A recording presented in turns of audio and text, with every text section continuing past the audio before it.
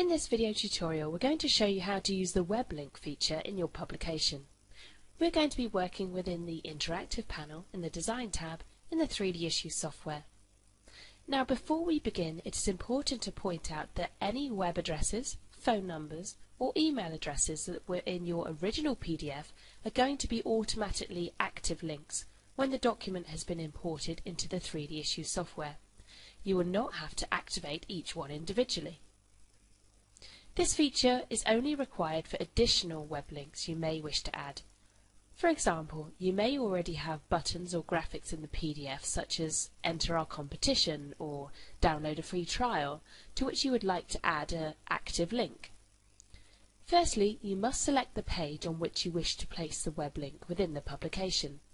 To do so, simply select the page from the thumbnail view presented on the right-hand side of the screen. This web link feature will allow the end reader to jump to another web page outside of the publication. This will open the web page in a separate window. This would be particularly important for advertisements within the publication, such as product promotions or upcoming events. It can be presented as a button on screen, as shown here. Next, you must enter the URL for the web address to which you want the reader to jump to when they click on this button. The button will appear on screen and you can resize it and reposition it easily.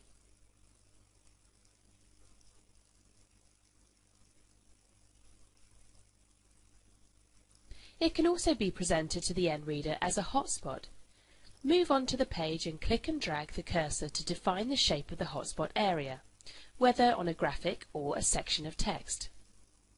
For further information, the advanced settings available for this button, please refer to the video tutorial explaining about the Go To Page button.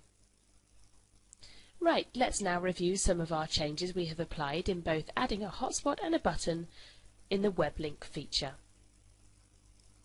And that concludes this module on using the Weblink feature in your publication.